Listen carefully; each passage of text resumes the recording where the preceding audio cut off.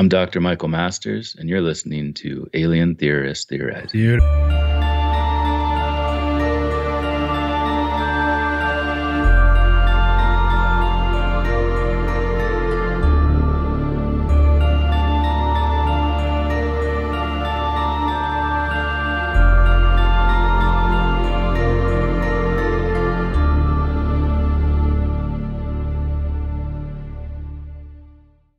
Welcome to Alien Theorists Theorizing.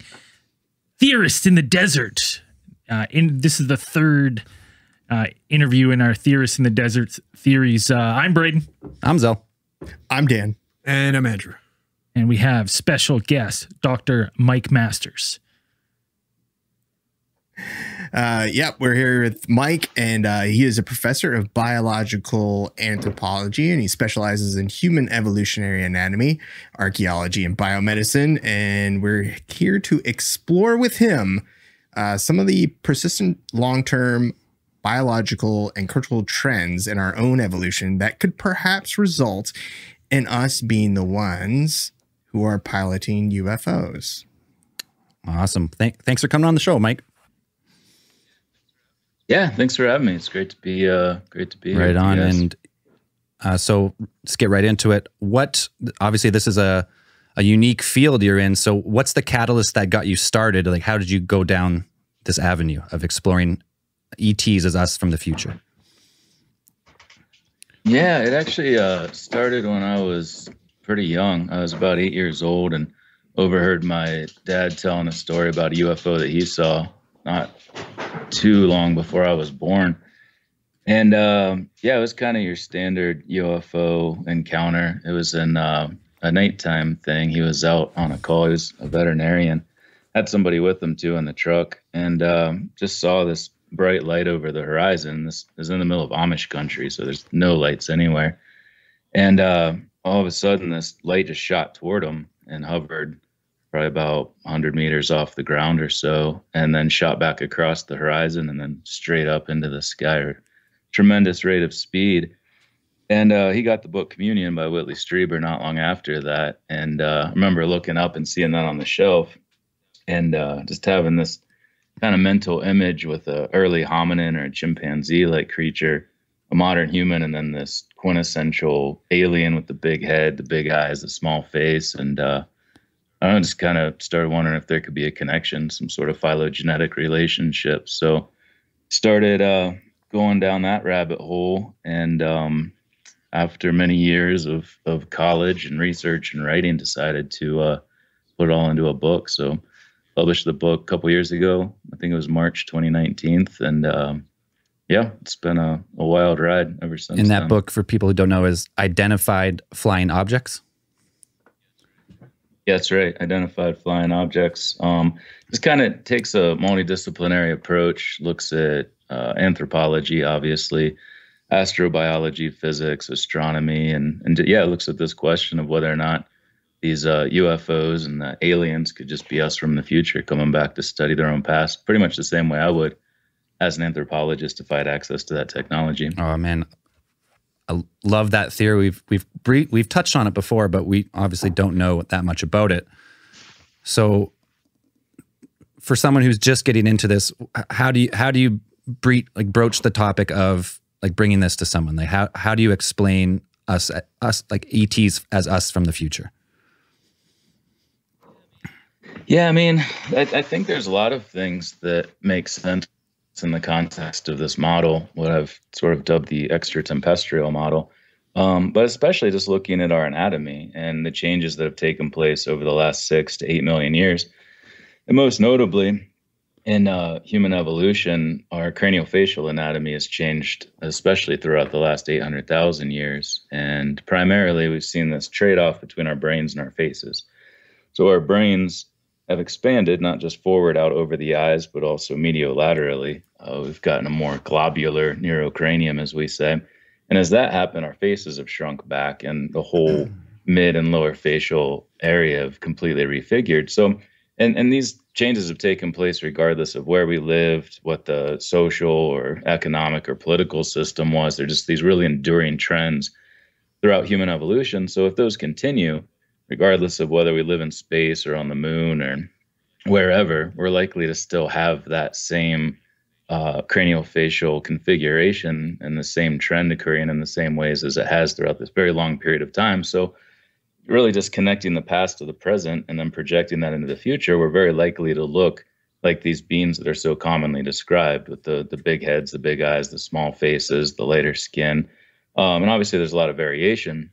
The Dr. Edgar Mitchell Free Foundation, their study showed that most are described as human or humanoid.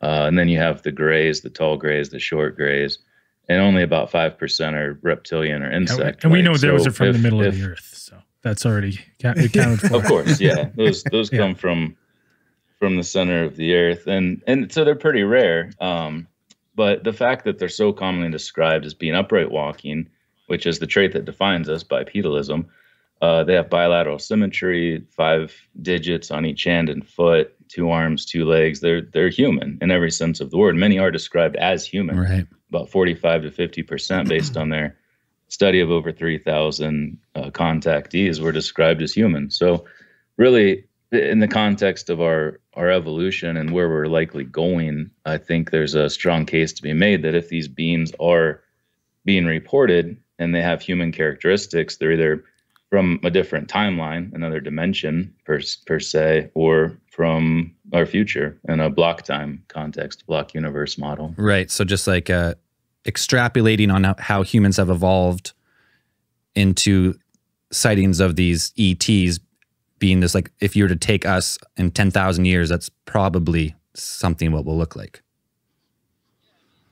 Yeah, I mean, it's hard to put an exact number on it, but if we're talking about the ones that look altogether human and speak vocally to us, and there's a lot of cases like that, a couple that I'm writing about in my new book, there's it could only be a couple hundred years, honestly. If we're talking about the ones that still look like us but are speaking telepathically, I'm guessing that's probably something that happens a little bit later.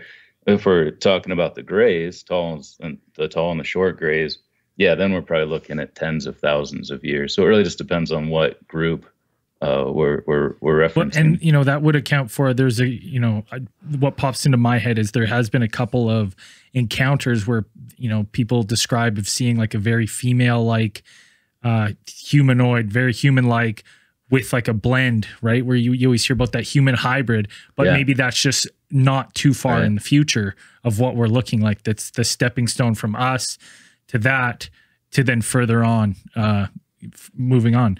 Absolutely. Yeah. In the book, I refer to that as temporal ancestry. So we don't really use the term race anymore. It doesn't have any biological validity. But we can talk about geographical ancestral groups. So people that are African-American obviously have ancestral roots in Africa, East Asians, Europeans, Native Americans. So yeah, in the context of what you're referring to, with this temporal ancestry, it's the same thing as geographic ancestry, but if they're coming back from different points in our future, and most likely once we have this technology to travel backward in time, we're going to have that throughout our future. It's not something that'll just disappear, kind of like fire and agriculture. We just keep doing it and improving upon it. So yeah, I mean, you could be theoretically picked up by somebody 100 years in our future, later that night by one of these grays from 10,000 years in our future, and it's still the same phenomenon. It's still the same time travelers, just from different points in our evolutionary future. Right. So that would account for like the different shapes and, you know, descriptions of the ETs that people experience either in abduction or sightings. Yeah, I think so, and helps kind of explain why most of them are more human too. The further out, we have this aspect in archaeology where the further back in time you go, you have less material available. It's sort of a temporal sample bias, you could say. So when we have beings, and maybe these reptilians and insect-like beings are just so far from our future that we don't even recognize their humanness anymore. And we would expect that to be a lower percentage if they are that far away, just because we are a blip on their screen. We're one of, you know, many, many different periods that they could explore. So we wouldn't expect to see them as much as we would ones that are somewhat closer to us in time, I guess. That's cool. I like that theory. So as abductions go, the reason people are being abducted, I guess, would be in your theory scientific, like trying to see how your ancestors, what they ate, how they lived, kind of thing, or what do you think about that? Well, I mean, I have to acknowledge my own biases in that respect because I'm an anthropologist. I'm a paleoanthropologist specifically, so my interest is in the human past. So, yeah, I certainly would acknowledge that there's many, many different things they could potentially be doing and reasons for doing it, but it does seem to be very similar to what I would do if I had access to this technology. Like I've worked on digs in South Africa and France, throughout the United States, and we're trying to piece together our past with fossils, with teeth, and there's just not much to go on. If we could actually pick them up, we could not only learn so much more about them, their DNA, their living tissues, but also their culture, their language. So it would really allow us to have a much deeper insight into the human past. So it kind of seems that that's a big focus, and these abductions are rare. I mean, a lot of people see UFOs in the sky, but it seems like they're only really allowed to interject themselves in this overt way for a scientific investigation. It seems like they're always trying to kind of remain hidden, but they come down and physically pick us up, probe us in every way, take semen, take eggs, take developing fetuses. So if all these things are happening the way people describe, those rare instances are potentially the only thing that they're allowed to do for whatever reason.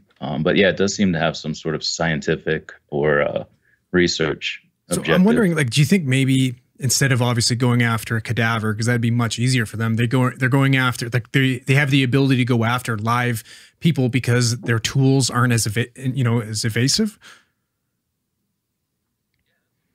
Yeah, that's a good point. I mean, it does seem like living tissue is of utmost importance, and not just with us, like with the mutilations. And it's not just cows.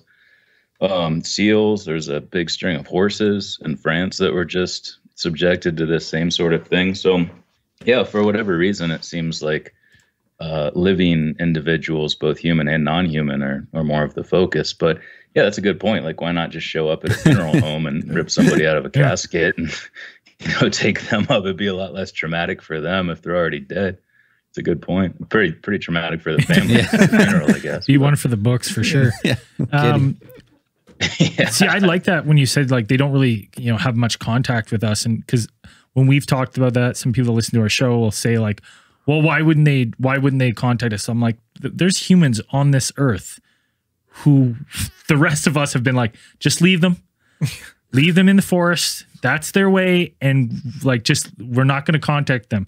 And you think about it like that. So it's like, if that's just us in the future and these are the brightest minds, it would make a lot of sense to me that they would practice these same things that we do now.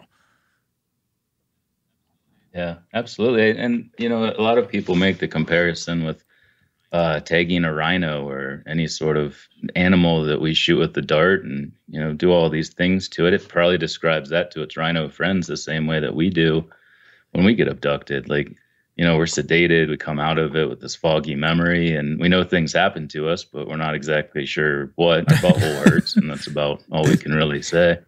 But yeah, I mean, we start to get those memories back, and they're consistent. Like, there's so much consistency across these reports, and I think that's really important to acknowledge. It indicates that it's the same people doing the same types of things throughout a very long period. And something that doesn't get mentioned very often either is you have these lifelong contactees, like Terry Lovelace, for instance, who see the same individual his entire life, but they don't age. That's a very good point. And there's a number of cases like that.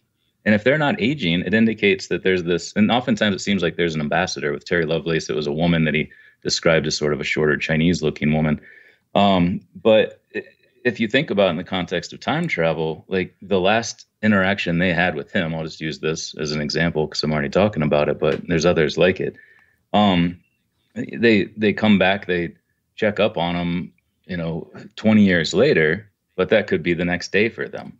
If they're just visiting a different point in time to sort of follow up and, do more tests or find out whatever it is they're trying to find out, it would help explain why they don't age, but we do, if they're just popping in and out different points in our lifetime. So to speak on your point about the abductions, that these are relatively rare, but we still have hundreds, if not thousands, of cases of people reporting alien abductions.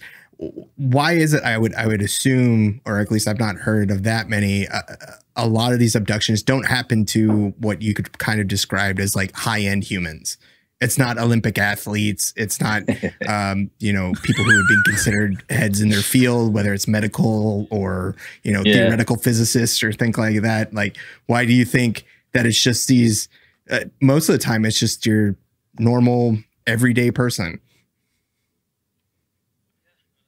Yeah, no, that's a great question. I think probably they don't know or care. I assume they just pop in and try to grab whoever they can. And when I say they're rare, there is some indication that it happens pretty regularly, and it's probably much more than we understand because a lot of people don't talk about it because of the stigma. I just meant rare in the context of sightings. A lot of people see UFOs, but it's a percentage of those who are actually picked up and undergo this biomedical examination.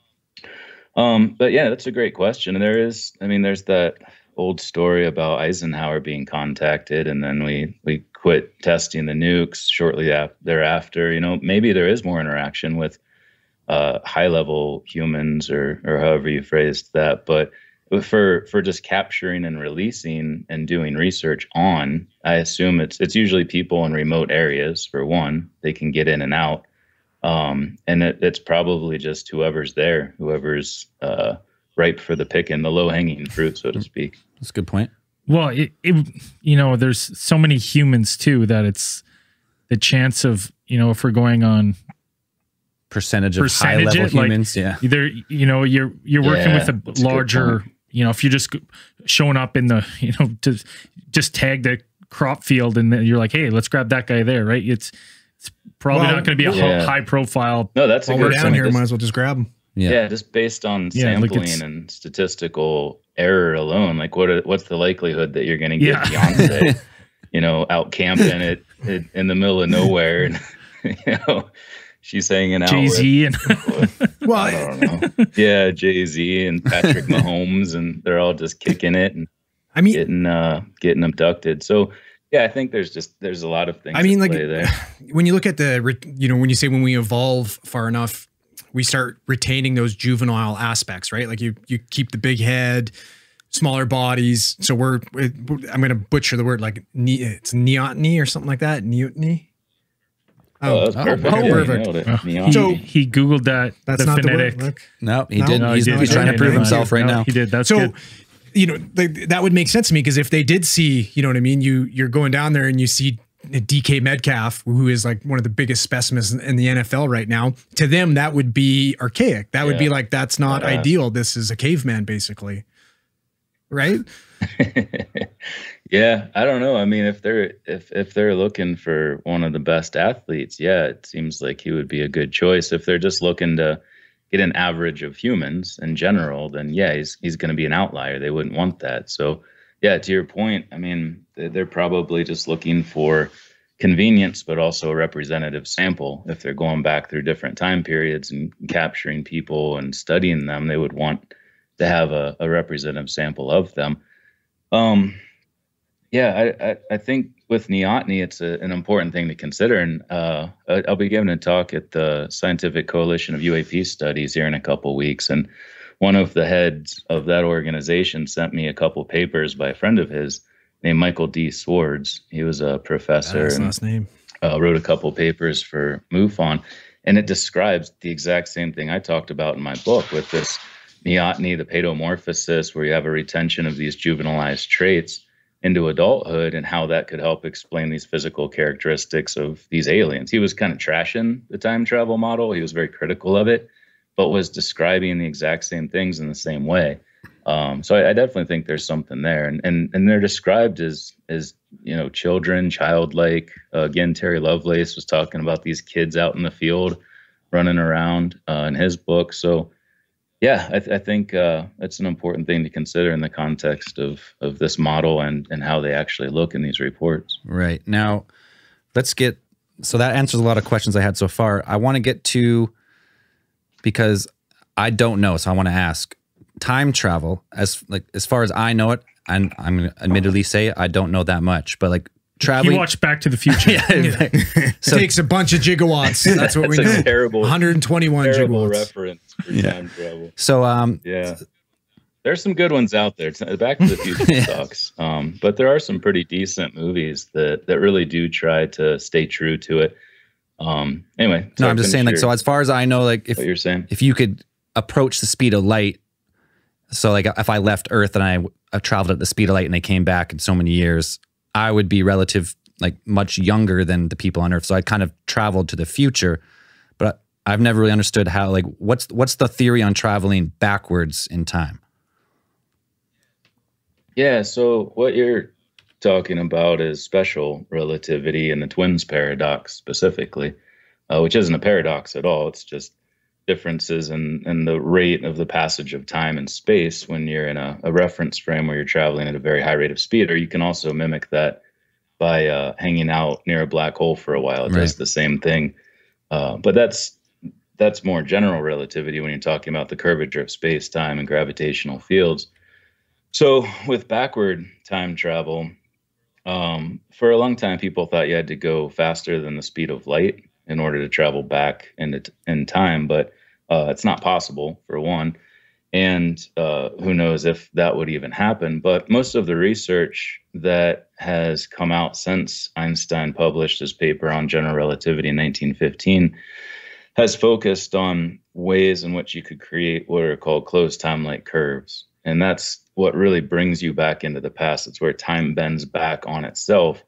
And in order to do that, something that's consistently demonstrated to create these, to get them, the light cones, to bend back toward the past so that you can move locally forward in time still, but go into the global past.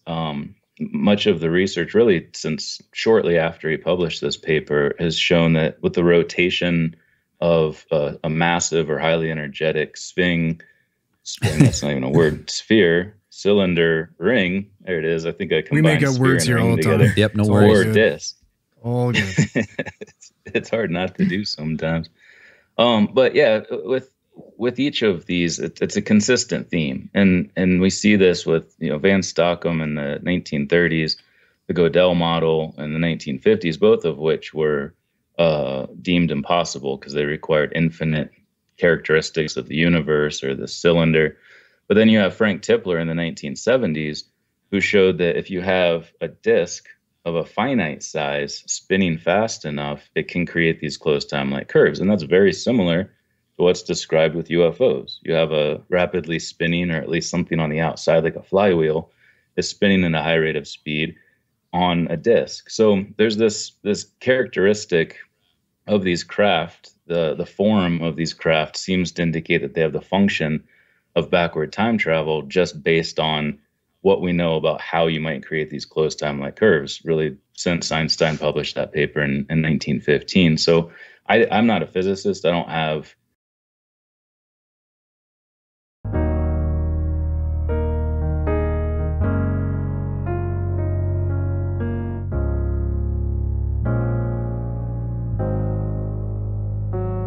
in the arms of the theorists, we're all out of beer. Please help out the theorists. Please, we need some more beer.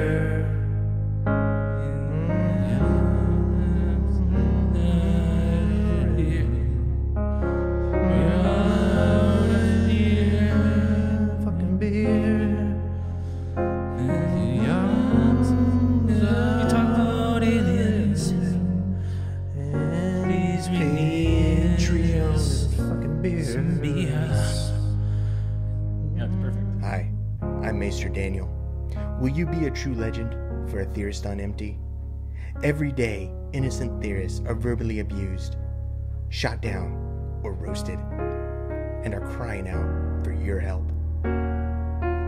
Please check out our Patreon at patreon.com/alientheoristpodcast with over 100 hours of bonus content. For just 16 cents a day, you can help a theorist raise their glass with wine, whiskey, other various inebriants, and love. Join in the next 30 minutes, and you'll be enjoying extra segments and podcasts such as Co-Conspirators, ATT Confidentials, Nerds, and many more future segments. Right now, there's a theorist who needs you. Your donation says, "You guys are dummies, but you're pretty funny. Please donate right now."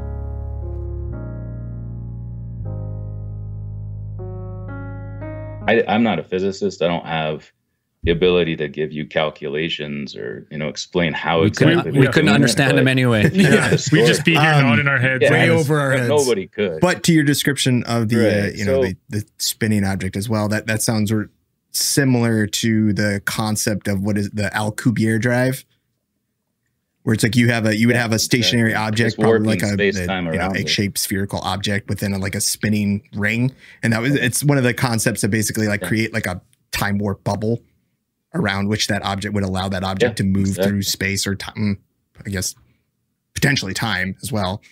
So Yeah, absolutely. And it helps explain a lot of things about the craft, how they can move in and out of air and water. And they don't create vortexes behind them. There's no disturbance to the air. The wind is irrelevant. So it almost does seem like they're creating the space-time bubble around them. And it also helps explain the insane G-forces that they would experience on the inside of these craft. You see them shoot up at tremendous speed, like the Tic Tac dropped 30,000 feet in like a couple seconds, I think it was. That would destroy any biological entity on the inside of this thing. But if they're manipulating space-time around that craft, it could be a very slow acceleration to them, but we see it as this rapid jump up into the sky, or rapid deceleration. So again, if they're manipulating space-time within their reference frame, it might appear different than what we see in this other reference frame as the outside. Well, that would observer. explain some of the rapid motions you see, that, you hear the zigzagging patterns and Horizon to horizon in a second. Or that would account for that. Yeah, and just appearing and disappearing too. That's really commonly described in UFO reports. And one of the only ways you could do that is if they are dipping in and out of the fourth dimension. If something that you're looking at in 3 dimensions of space suddenly disappears, it indicates it moved in the only other dimension we know of, the fourth dimension. It went through time. So I think there's a lot of things about the behavior of these craft and the form of them that indicates they have this capability. So what you're saying is the UFO itself is the time machine. They're not like. But I think the discs are, yeah. I think the triangles probably come from the dark side of the moon or an underwater base. I think those were built in our time and they use them for different purposes. But I think the discs are the actual time machine, yeah. Right. So they actually, so they're not using like some type of wormhole. They're actually just creating the time warp with their tech. Yeah. Yeah. I like that's awesome theory. That's what it seems. It just based on, again, that history of what we know about how you might create closed timeline curves. They seem to have that same form, those characteristics. Oh, that's so really, then that's really if cool. they're coming back and they're to look at us for perhaps like a historical or an anthropological type of view, would that imply what would that imply in terms like a timeline model? Would that be like, do you have is it causality, or is it going to be, are you going to have the, what is the one that Stephen Hawking also talks about, the chronology prediction conjecture, where it's kind of like time is like a huge river, and no matter what you do, it's going to come out no matter what. Flexing some smart guy muscles here right now. Or, it's just like time travel it's not very well understood yet. So, I guess would this imply that they're trying to change something or learn something? Like, how would they apply that knowledge? Might be a part of why they haven't revealed themselves too. Yeah. Well, it's a great question. There's a couple things to unpack there. I mostly approached the question of time travel in my book in the context of the block universe. So in that model, they come back through time, and anything that you did in the past already manifested itself in the future before you even left. Because in the block universe, everything from the very beginning of the Big Bang to when the very last atom is sucked into a black hole and the universe starts over potentially, all of those moments are already part of this massive 4-dimensional block of space-time. So within that, there really is there's no paradoxes. There's nothing that you can do to change the past, because anything you did in the past is already a part of that future before you even left, regardless of how far back you go. So I mostly approached it that way. It's the most dominant model within the physics community. It's the most conventionally understood way of thinking about the universe and time travel. But then you also have the many worlds interpretation of quantum mechanics and the multiverse, where you have these different dimensions, where if you go into the past, it creates a separate timeline. There's this quantum decoherence, and then you have these other timelines form where there's an alternate outcome in that future, where if you did something, it creates a whole different universe, so to speak. There's this butterfly effect, and that really only exists in this model. And when people talk about an interdimensional hypothesis, I consider those the same thing. I think what they're talking about is just this multiverse model, but we're still talking about humans, just humans coming from a different timeline as opposed to the same timeline in our future, which is what it would be in the block universe. So really it depends on which interpretation of the universe you subscribe to, whether it be the brain universe, BRANE, the woven, expanding, or the many worlds interpretation. So these guys are working on Terminator rules. Nothing you can do to change the future. You just come back, and whatever you do in the past causes what happens in the future, or potentially. No fate but what you make. Yeah, exactly. Yeah, and you know, there are a lot of, I mentioned earlier, there are some good pop culture ways of framing this, that some people like the show Dark. It's a German show. I don't know if you guys have seen that. It's dubbed. The first 2 seasons focus on the block universe. Everything's self-consistent. Whatever they do affects the future, the past. Everything's self-consistent throughout. The Nabokov self-consistency principle. But then the third season, they went into the multiverse, and everything gets really wacky and confusing. And the show kind of went to shit at that point, in my opinion. But there's other ones too. There's other movies and TV shows that do a decent job. There's also ones that do a completely crap job. I like 12 Monkeys is a good block universe time travel movie. Yeah. Yeah. Absolutely. I just watched that again a couple months ago. It's a great movie. It's been a while. I think I don't know if you've ever read the Hyperion Cantos by Dan Simmons. Have you ever read those? Probably not. No. They posit kind of the same thing in that type of model of the universe, where it's pretty much time travel happens at the behest of like an advanced AI. Like we've gotten to a point where it's like AI goes back to ensure its creation, kind of like Terminator rules, but Skynet. Yeah. But you know, there's cool. You know, a whole bunch of like moving back and forth. It talks about, you know, humanity's evolution. Eventually, like you move so far to a point where you have humans that live in different environments, and we've learned to adapt to such a point. You have humans that are evolved to live in, you know, the deepest parts of space, where you have limb elongation. You know, become almost evolve like wings of some type, propulsion or something like that. But that's a one I kind of that came to my head when I read about the way that you phrase the time travel, or how you posit time travel would work within your theory. So yeah, there's another one too. Who was the guy that was in Galactica? Gattaca? Oh, Ethan Hawke. Ethan Hawke. That's a good movie too. Ethan Hawke. Yeah, he did a movie. It starts with an I. Are you talking about the one based on what's his face? Guy who wrote Starship Troopers. I can't remember his name right now. Maybe, I don't know. Somebody like told me over and over, like, you got to watch this, and I did, and it was really good. But they did an awesome job. You can tell they had some consultants. Oh, Robert Heinlein. Yeah, I think you're Robert Heinlein, the science fiction author, does a couple time travel ones, which I think kind of fit on yours as well. Kind of what you do. I guess I'm sitting in front of a computer. I think, was it Predestination? Really is that the one with Ethan Hawke? Yeah. That was it. Yeah. That was it. Predestination. Yeah, the closed loop. Yeah, they do a good job in that one too. Now, back on this subject of aliens coming back to picking us up, do you think that, because when I'm thinking that you see these people with multiple, abduction and reoccurring incidents with the same people,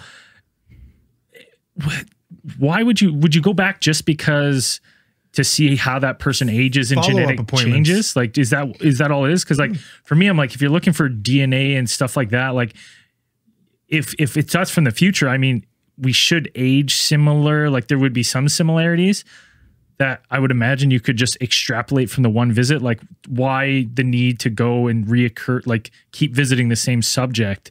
You think it would be more worthwhile to go get a variety. Spread it out. Get a variety.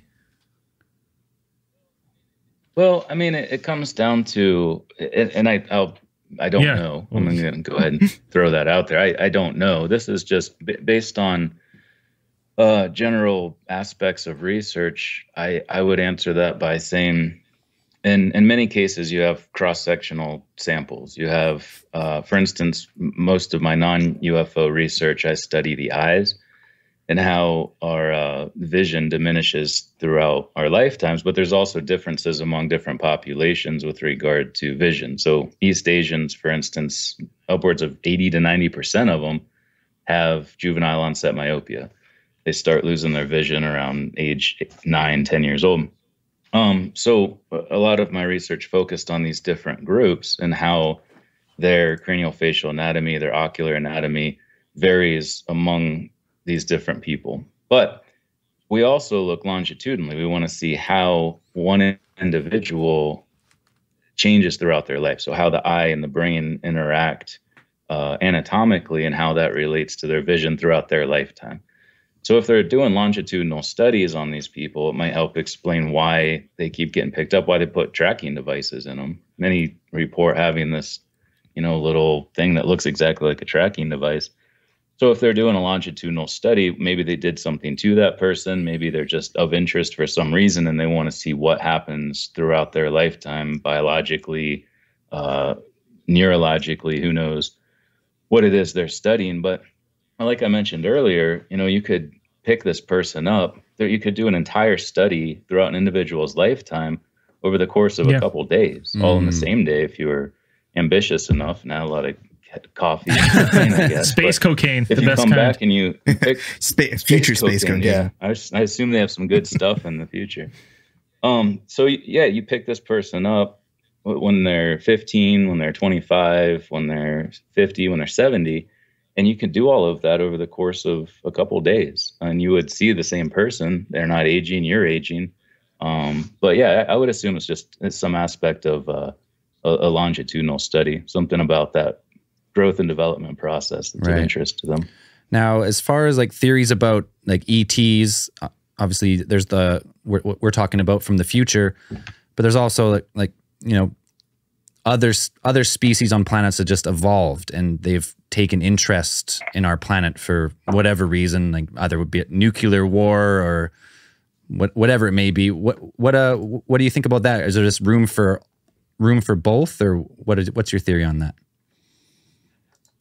Absolutely. Yeah. I don't consider this model to be mutually exclusive with the extraterrestrial hypothesis or ultra-terrestrials or even the simulation hypothesis. I think all of them should be weighed in accordance with what little evidence exists within this field. But yeah, I think there's a very good possibility that there's other life forms on other planets. The fact that it happened here so quickly after it could, about 3.7 billion years ago, once we had water, once we had an atmosphere, we see life. Boom, there it is.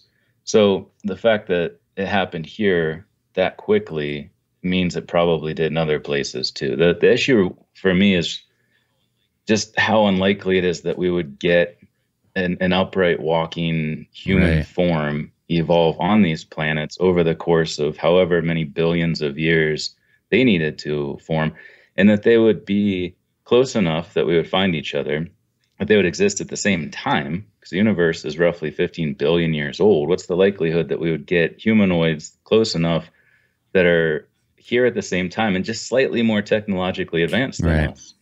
it's a really low probability. It makes more sense that it's just humans that are more technologically advanced because they're in our future. They've had more time to develop these technologies. It's just in the context of the simplest solution, Occam's razor, principle of parsimony. It seems more logical that humans with more advanced technology are us in the future, as opposed to a humanoid form that happened to develop on another planet. And we can do it with them, apparently. Like Antonio V.S. Boas. My favorite. The sex oil. We've talked about him lots of times. It had a vagina. Yeah, you know, like, and she's probably just doing the nasty. Oh man, I think you just coined a new shirt for us. Yeah, coined a shirt right there. Well, that makes sense. But no, like they're obviously similar enough that we can have sex with them. You know, something on another planet. It's Far shot. Yeah. That's a pretty specific thing. And if there are hybrids, just based on the biological classification of species concept, it means they would have to be the same species if we're able to reproduce and produce viable offspring. So I think those things should be Well, that makes sense too. to me, because you think about it, like you were talking, you know, we evolved obviously to walk bipedal.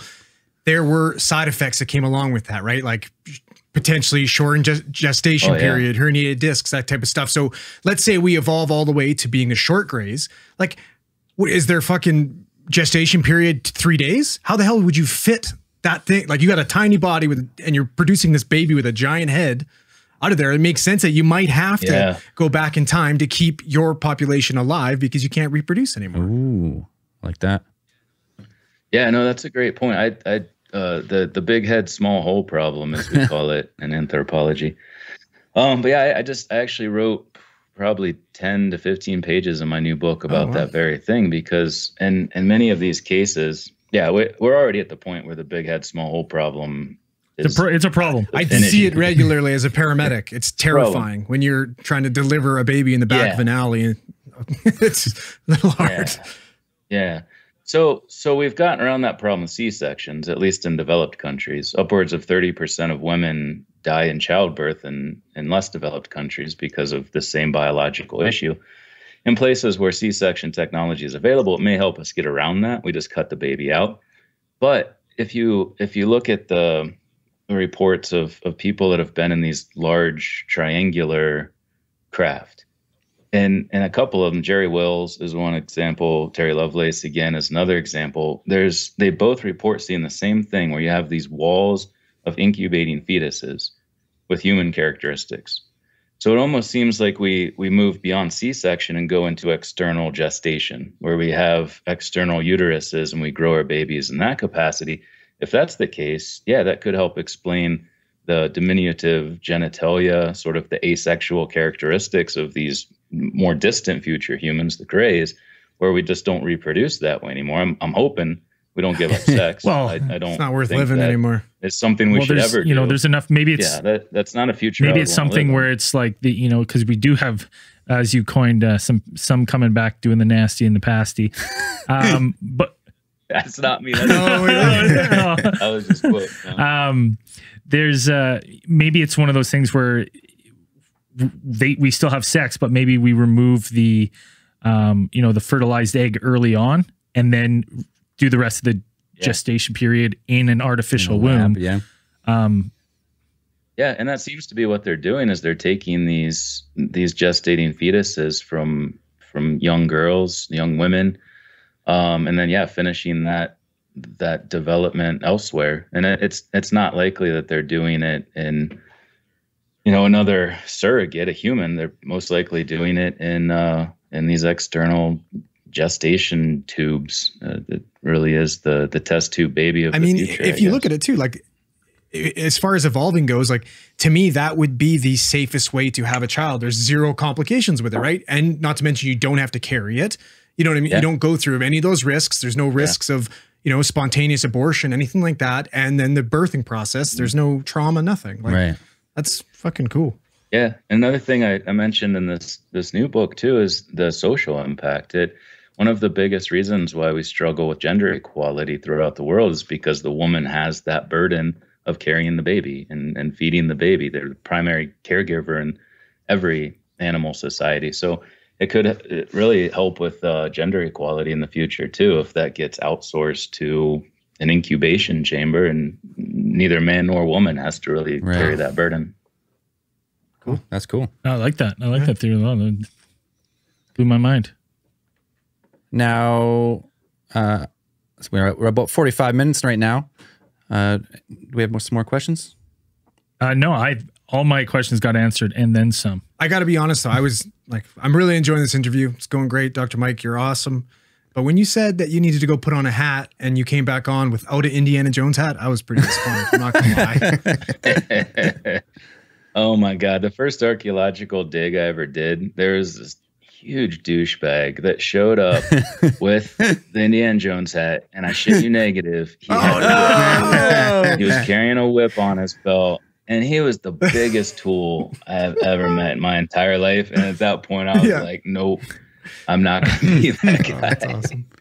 Even though I've wanted to a few times, I can't bring myself to do it. Well, right on. So your last book was Identified Flying Saucers. You said you have a new book coming out. What was that one called?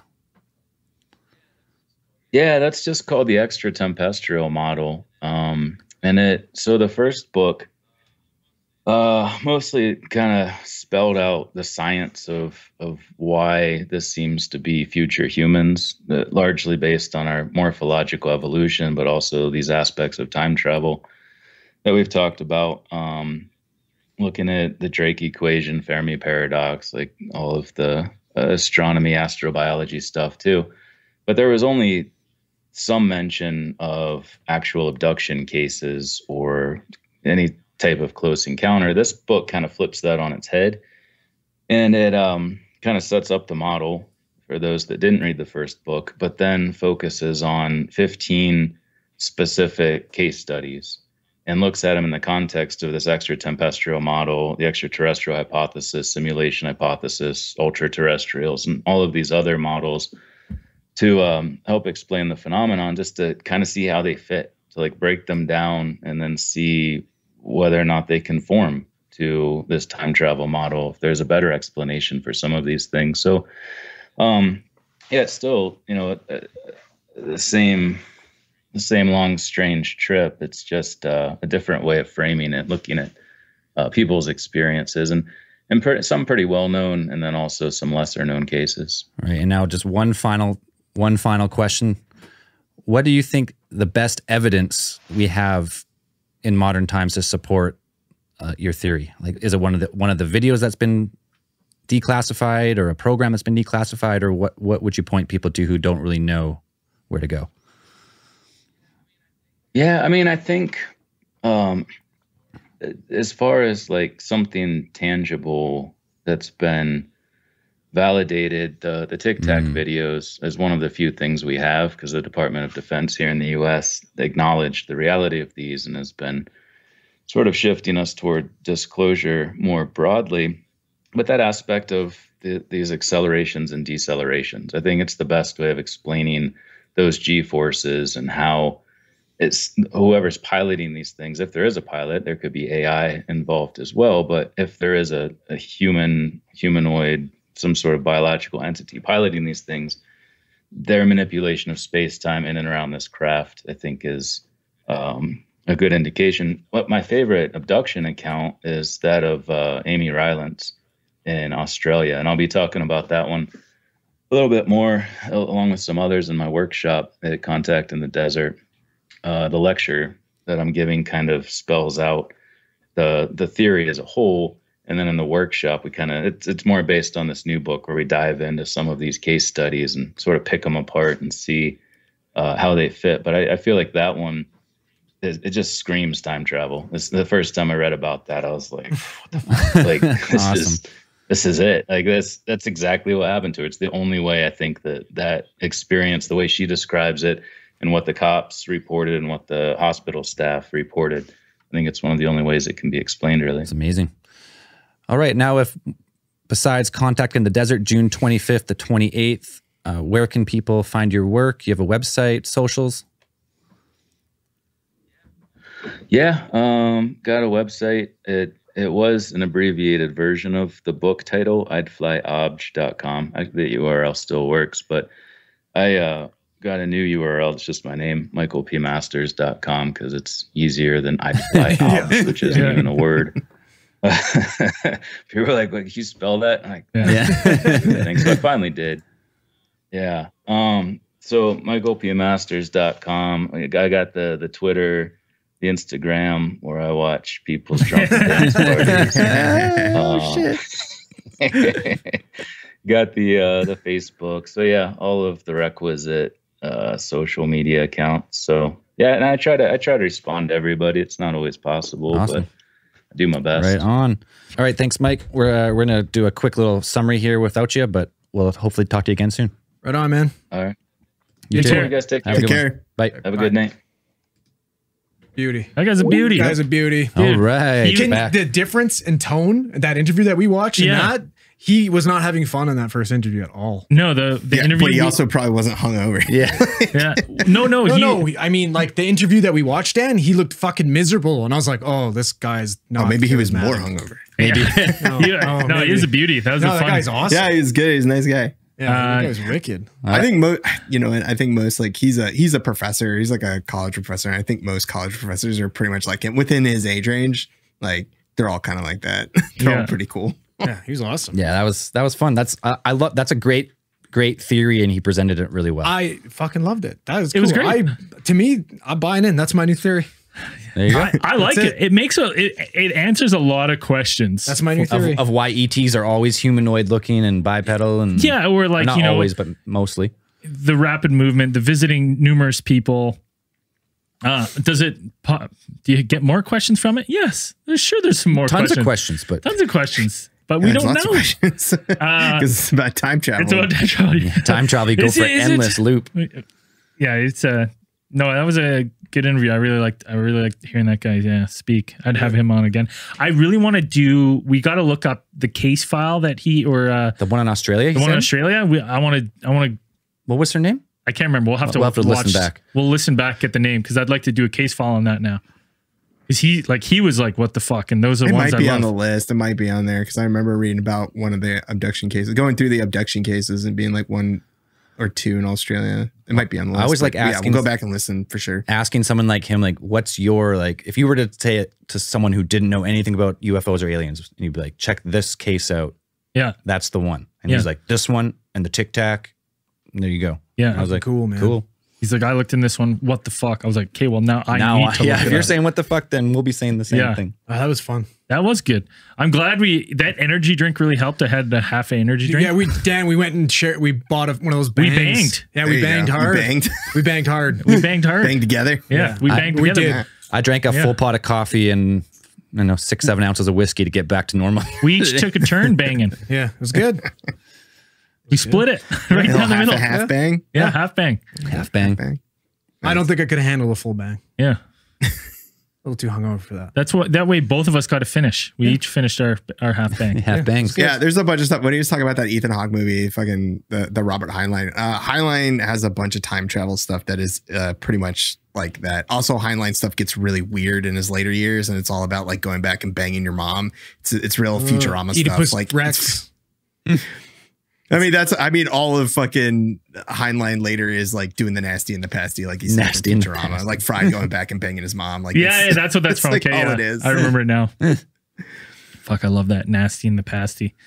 Just rolls off the tongue.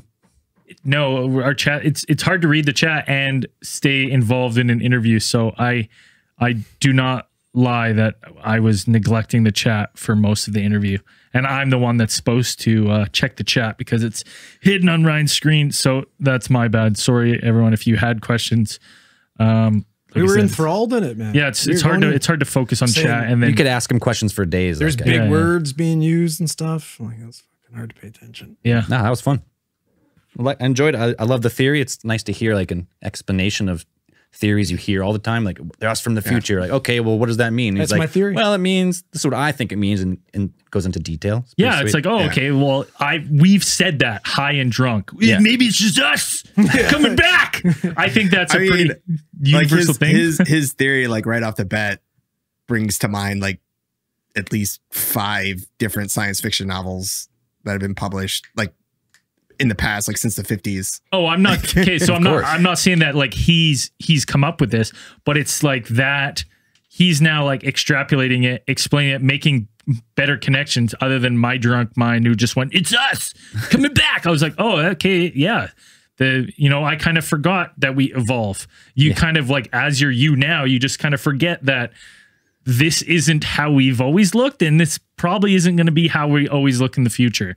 So it's like, I kind of just forget about those kind of things. So when he says that, I'm like, oh, I didn't even think about that. That's why you have a PhD. Yeah, that's fun.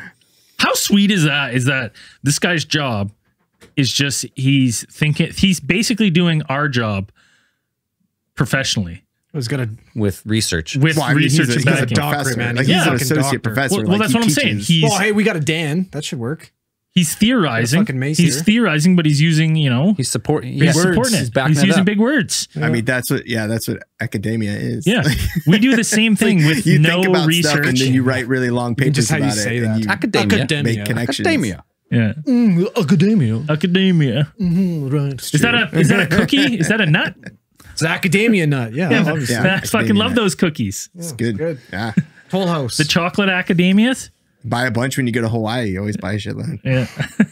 No, that's good, man. I was very surprised. I had fun. Do you want to? Honestly, it was when we watched that first interview with him, just to learn about some of the stuff he's talking about. We all like looked at each other and were like, "Holy, this guy is." I just really wanted to ask him. Well, but we got to it. I was like, I was like, so what kind of, what movie time travel rules are they operating on? Yeah. It's like, Well, so that's the best way to explain Terminator, it. even though it's the worst time travel model, is the best time travel model. Well, no. Also, 12. Like honestly, 12 Monkeys is, I think, the best time travel movie. Is it? Do they spoon feed it? But to that's you? also Oh, that's that's what I future need. rules. I That's need like them just changing to- the past changes the future. It's no it fate but doesn't. what you No, make. it doesn't, Dan. That's the fucking Terminator Dan, motto. you got to we rewatch can't 12 start- Monkeys. we can't start this 12 right now. Monkeys isn't change the past, change the future. When they go back, Oh, they, you caught. All right, you go back in the. You go back. In time it's and already you cause the happened. future. Nothing. They can't change anything because Well, it's exactly the block. Right. That's the whole one I was saying about the chronology preservation conjectures that time travel, it doesn't matter because no matter what you go back, the universe always wants to go in a certain direction and you can't stop it. Whatever you do back in the past just causes the future. Well, no, this lines up more with what he said, where he said, when you go back in all this is from the Big Bang to the end of time is happened. It's predetermined. It's happened already.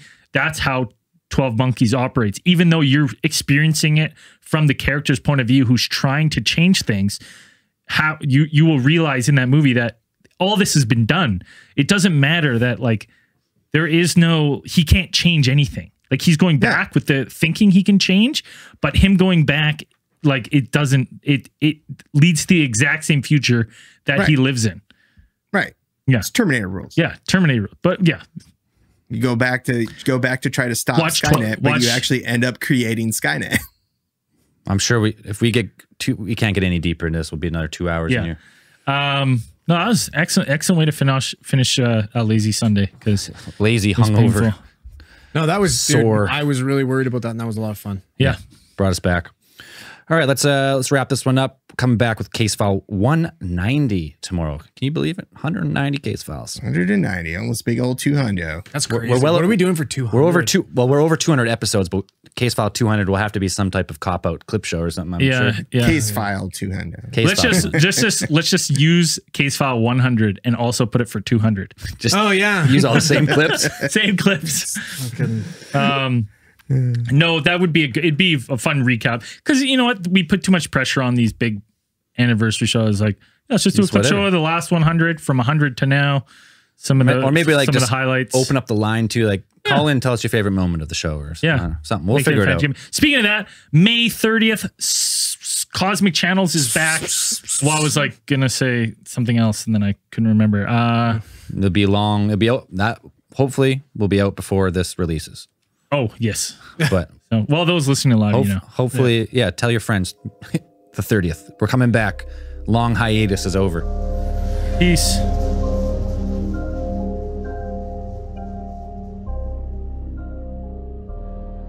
up to date with all things alien theorist theorizing, follow us across social media on Twitter, Instagram, Patreon, and Facebook. For updates on new videos and content on YouTube, don't forget to click like and subscribe and hit that notifications button to keep those eyes on the skies with alien theorists theorizing.